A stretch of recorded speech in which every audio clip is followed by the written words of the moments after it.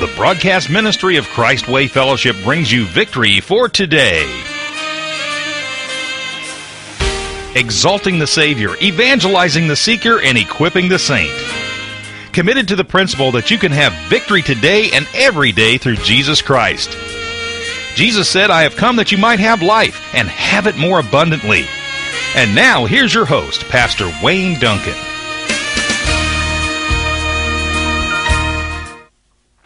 Well, hello and welcome again to Victory for Today. Thank you for tuning in. We're going to get right back to our study in Daniel, and so please get your Bible and open it to Daniel chapter 10. Now, last week we were looking at those 70 weeks, those 77s that Gabriel helped Daniel to understand about what was ahead for his nation, for Israel. And here's what I want to do. I want to go ahead with chapter 10 today and not go back and cover that again. But here's what I want to tell you. I'm going to put on our website, if you go to our website, victoryfortoday.com, and go to archives, you can review not just the video program that we did on television, but you can also listen to the radio program, which is a little different. But here's the thing that I want you to really think about is that I'm going to put my notes on there.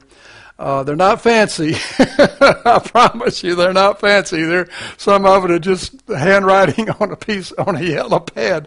But I want to put my notes and some charts and things on there to help you with that matter of the 77s that we talked about last week. And also I do that pretty often, as much as I can.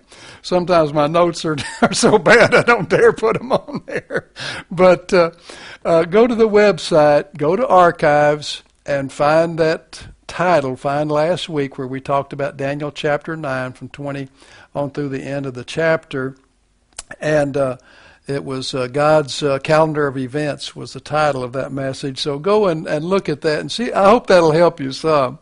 Now we're going on to chapter 10 today, and I want us to continue on in this because we're trying to prepare for the New World Order. Now the church is going to be raptured out of here before the tribulation period, that 7-year period, that 70th week or 7 that we talked about last week from Daniel. But that doesn't mean that a lot of the things that are going to be in place as that begins won't take shape before the church is gone. The Antichrist is going to have a vehicle. And that vehicle is going to be the New World Order, this globalism that we already see taking shape.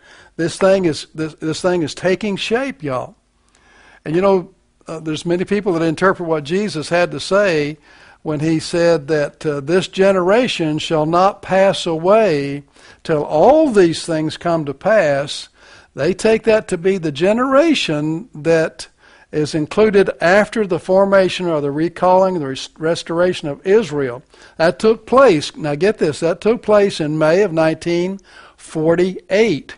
So if he's speaking about a 70-year generation after 1948, hey, that's the baby boomers. That's a lot of y'all. I was born in 41, so I'm a little before that, but I'm still planning on that. Like I said a few weeks ago, I think I'm looking for the upper taker and not the undertaker. So all these things are really they're coming on us real quick here, coming real fast. And so as you watch the news on TV, you can just about pick your Bible up and say, oh, there that is. But here we go into chapter 10. And this is going to give us some insight that we need too as we prepare for the New World Order and really just for day-to-day life in this world. Here we are in chapter 10, verse 1. In the 3rd year of Cyrus, king of Persia, a message was revealed to Daniel, whose name was called Belteshazzar. That was his Babylonian name, just like Shadrach, Meshach, and Abednego. That was their Babylonian names. The message was true, but the appointed time was long. And he understood the message and had understanding of the vision. In those days, I, Daniel, was mourning. He was in mourning. He was humbling himself in mourning for 3 full weeks I ate no pleasant food, no meat or wine came into my mouth, nor did I anoint myself at all until 3 whole weeks were fulfilled. On the 24th day of the first month, I was by the side of the great river, that is the Tigris.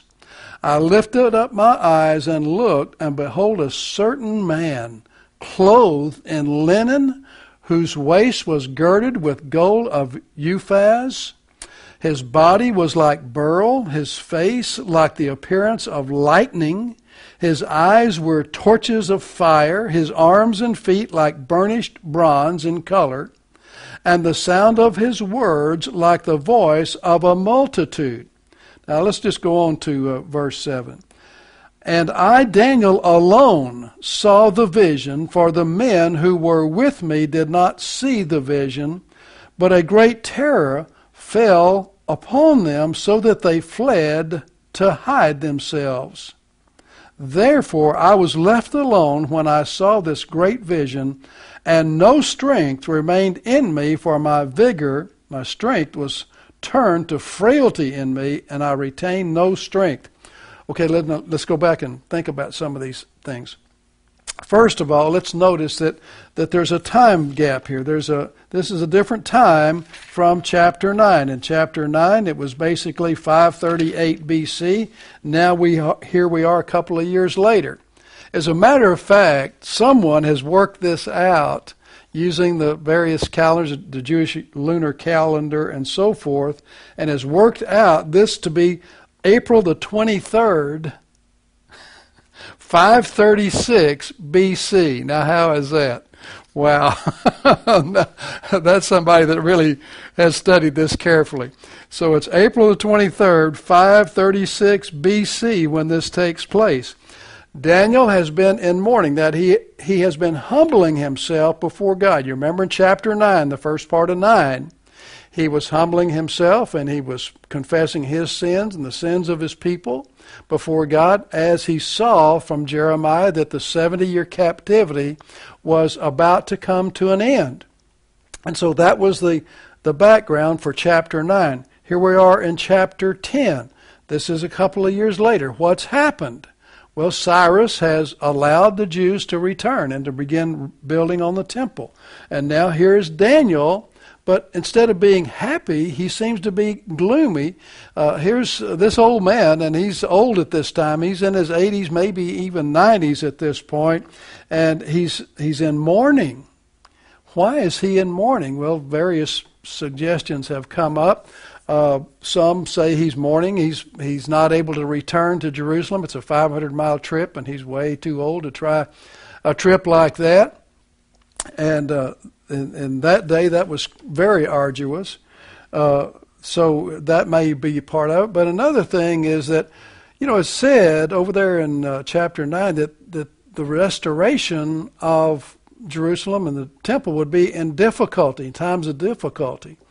And this seems to be what was going on. And Daniel is in mourning. He's humbling himself before God because some Jews have gone back, but not all Jews have gone back. Some have gotten pretty comfortable right there in Babylon. We see on down the road a piece here, and there's still Jews in Babylon. That's Queen Esther comes on a little bit later. And so a lot of Jews just stayed there, but there's a trickle back to Jerusalem, back to Judea. And when they get back there, they meet with opposition. They meet with great opposition. As a matter of fact, some have suggested that at this very time, there's a delegation of those nations, those peoples that surrounded that area that are coming before Cyrus, asking him to not allow any more of the Jews to come back and to rescind his decree. Now, this is not the decree that dates from 445 BC. That was under Artaxerxes. This is Cyrus. Cyrus is an interesting person. Chronologically, the first time you see that name Cyrus referred to, this man referred to, is in Isaiah, over there in chapter 43, 44, and that was about 150 to 200 years before he was born. Now, there's another little interesting story there about biblical prophecy coming into fulfillment in detail. Over there he's called my shepherd. He talks about how he's led by the right hand, leads him by his right hand. But Cyrus allows the Jews to go back. Daniel's not able to do that, and there's opposition, there's trouble in Jerusalem and Judea, and also a lot of the Jewish people are not going back. So he's in mourning, and this is a really peculiar time for a Jew to be in mourning, because right around that time is the time of the Passover. That's a time in their celebration of feasts and festivals. This is a time of great energy, a great time of celebration, because this is when they celebrate the Passover, when the nation of Israel was able to be was liberated by God with great power from Egypt. And so this is a time of great celebration usually, but Daniel's in mourning over these issues that are so troubling to him. So this old man has got a lot on his mind, and he's humbling himself, and he's praying, he's seeking the Lord. And in the midst of this, as he's down by the Tigris River, the Euphrates and the Tigris rivers run, sort of parallel down through that part of the country there in Babylon, he looks up and he sees this marvelous vision. Now, you don't have to be much of a Bible student to recognize that the person that he sees here is striking. He's remarkably like that vision that John the Apostle had when he was on the Isle of Patmos.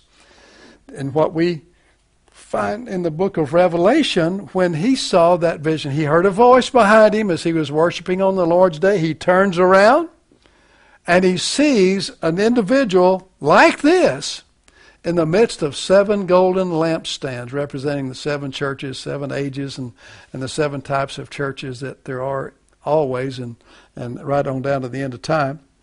And so these are so striking, these descriptions.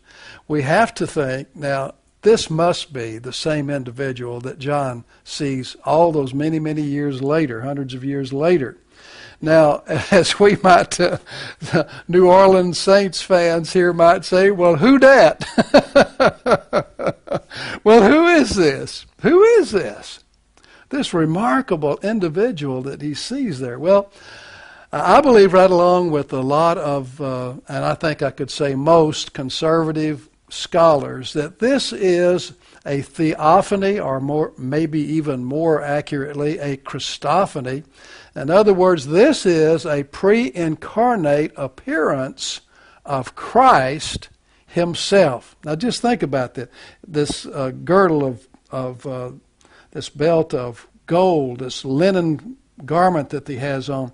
His body is like beryl, which is chrysoprase, and in the modern translations it's translucent. His face has the appearance of lightning, eyes like torches of fire, arms and feet like burnished bronze in color, and the sound of his words like the voice of a multitude. I mean, this is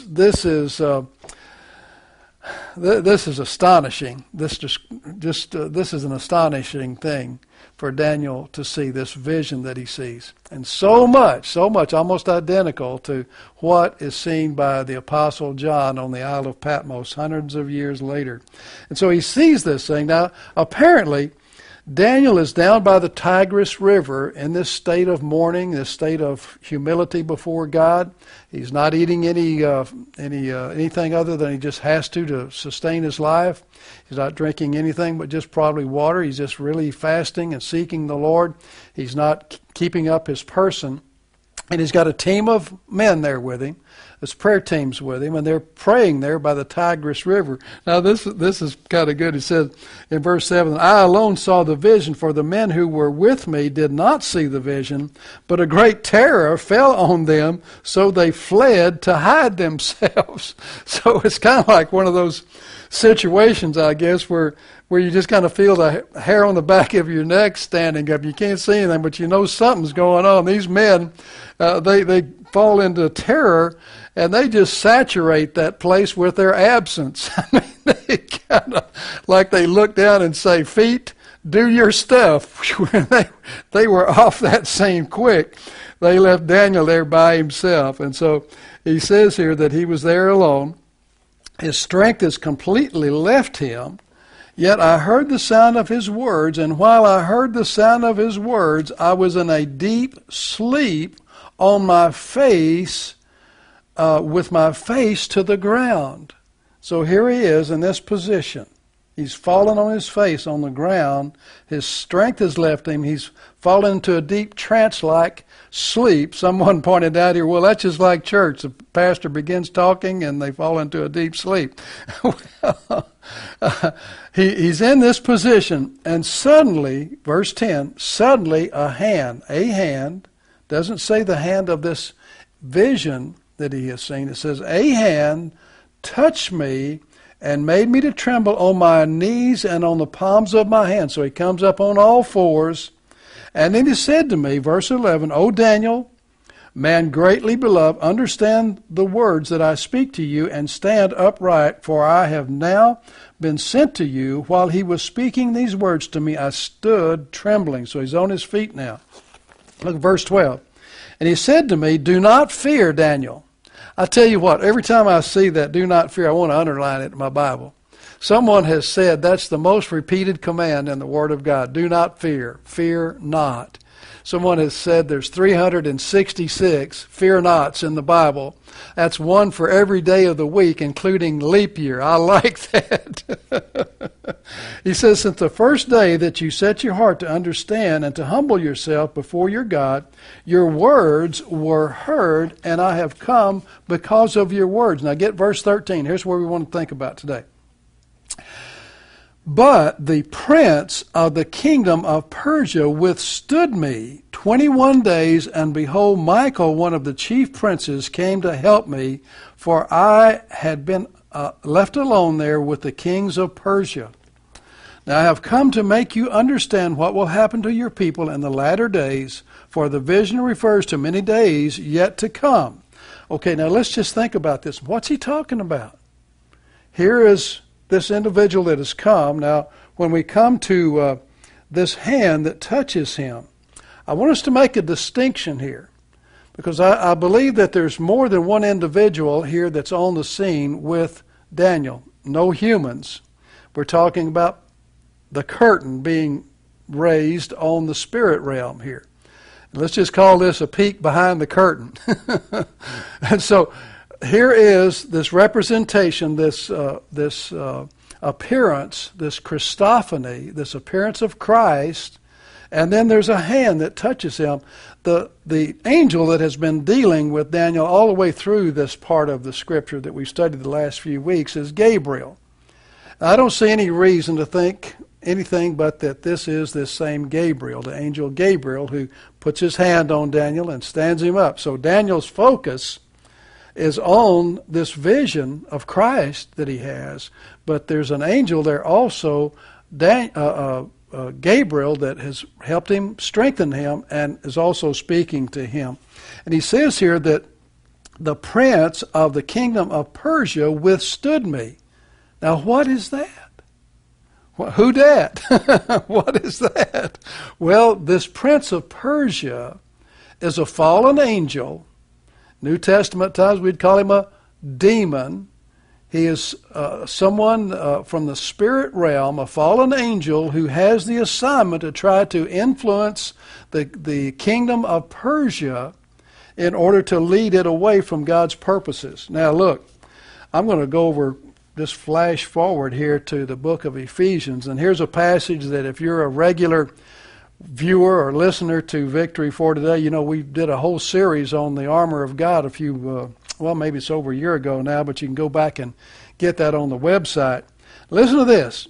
In Ephesians chapter 6, where we're told here to put on the whole armor of God, it says in verse 12, for we do not wrestle against flesh and blood, but against principalities, against powers, against the rulers of the darkness of this age, against spiritual hosts of wickedness in the heavenly places. Therefore, take up the whole armor of God, that belt of truth, the breastplate of righteousness, feet shod with the preparation of the gospel of peace, the shield of faith, the helmet of salvation, the sword of the Spirit.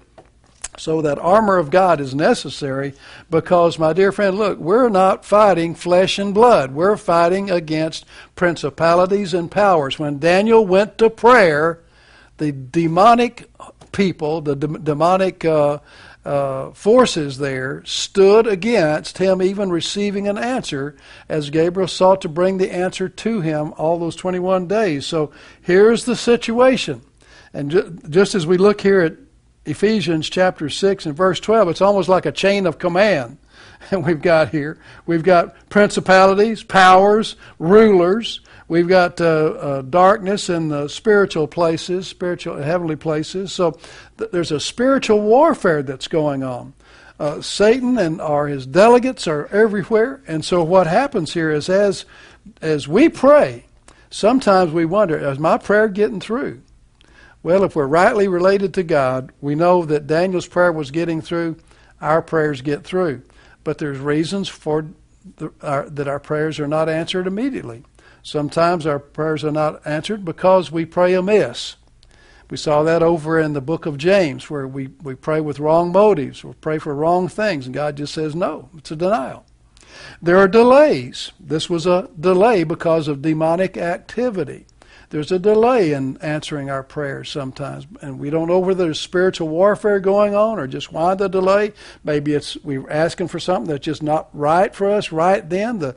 God's timing is not right for us.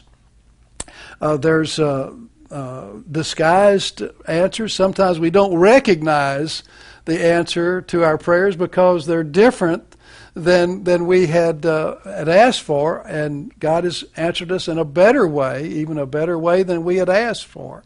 So all these things can hinder the answer to prayer getting to us. An outright denial, a delay, a disguise, and even demonic activity can hinder that. What's our position to be? We're to keep on praying. Keep on praying in faith, my dear friend. As a matter of fact, delayed in answers to prayer, that does not destroy true faith. It deepens true faith. I know there's people right now that they talk to me and they've got some loved one that they're praying earnestly for, someone that's gone away from God, they're raised up in the nurture and admonition of the Lord, but now for this season they've turned their back on the things of God, and they're praying earnestly for that loved one. Keep on praying. Keep on praying. Listen, don't give up. My mother, my grandmother did not give up on me, and I was so far out. As a matter of fact, Mother went to be with Jesus before, just a few years before I came to Christ. So don't stop praying. Just keep on praying, because just because the answer hasn't come doesn't mean that it's not coming. I remember a story about George Mueller, that a friend of his had asked him to pray for his son's salvation.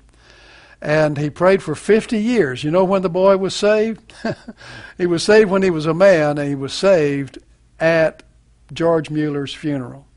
So you keep on praying. There's activity that's going on behind the scenes. And so you keep on praying. And he goes on here and explains to him about what is to take place. Now, remember this in spiritual warfare. When Satan fell and took a third of the angels with him, that leaves 2/3 that are on our side. I kind of like, it's kind of like what our former president, Ronald Reagan, said about the Cold War. We win, they lose. This spiritual warfare is not a battle between two equals. No, God is the creator. Satan is a created being. We win, they lose. That's the way this thing wraps up. Thank God it is. And all these things that hinder us now, God is going to take care of as time goes by. As we enter into these last days, these times just before the rapture of the church, dear friend, don't let your faith fail. Stand stronger now than ever. Deepen your faith. Get in the Word of God. See the events that are going on around you through the Word of God. Let this be your filter, the way you interpret what's going on right now. There's some wonderful ministries that are dedicated to helping us see the outplay of biblical prophecy in our own day. Remember, if what we see here from, or what has been interpreted by Jesus' statement that this generation shall not pass away, if you're a baby boomer or younger, it's your generation. And so all these things can come to pass very, very soon. So watch for them. But remember, we win, they lose. The next thing on God's calendar of events is going to be the rapture of the church, then the treaty, the covenant with Israel by the Antichrist, the world leader, the dominant person, the dominant leader of the world, the New World Order, the global government, and he'll make that covenant with Israel. But in the midst of that week, of that 7-year covenant, he's going to break it, and his true nature is going to be shown. That's the time of Jacob's trouble. That's the day of the Lord. It's when all heaven is going to break loose here on planet Earth. Please give your heart to Christ. Pray and receive Jesus right now. Pray this with me. Dear Jesus, thank you for dying on the cross for my sins.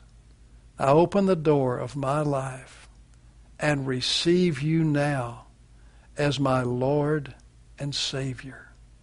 Take control of the throne of my life and make me the kind of person that you want me to be. Amen. If you prayed that prayer, I want you to let me know.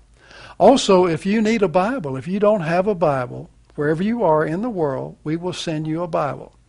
We have English and Spanish. If you prefer an English version, you can have the New King James Version like I'm using here, or the 1984 edition of the New International Version, either one of those, or a Spanish Bible. And all the things that we send you, the Bibles and the materials that we send with it will be either English or Spanish. So we'll send you that Bible that you asked for. We'll also send you a little study guide. It's entitled Beginning Steps. Real good review for all of us and a must for new Christians. So if you prayed that prayer, you be sure and get yours. A DVD entitled Who is Jesus? And several other little booklets that we put in there that are very helpful. One's entitled Eternal Life, and one is for children. You share this with your children. And another is entitled Have You Made the Wonderful Discovery of the Spirit-Filled Life? And I'm just really eager for you to get your Bible. Wherever you are in the world, we send these all over the world, not just continental United States. So write in the address. The website is going to be on the screen as we're going off, so get that down. If you write the phone number down, call it, and you'll be given the address again when you call in. So we want you to take advantage of this offer. We're trying to get the Word of God out every way we can, radio, television, internet, and on the printed page, because our time is short, dear people. Jesus is coming soon. Let's be ready. Amen and amen. Well, this is Wayne Duncan saying, the good Lord willing and the saints don't rise. I'll see you right here next time on Victory for Today.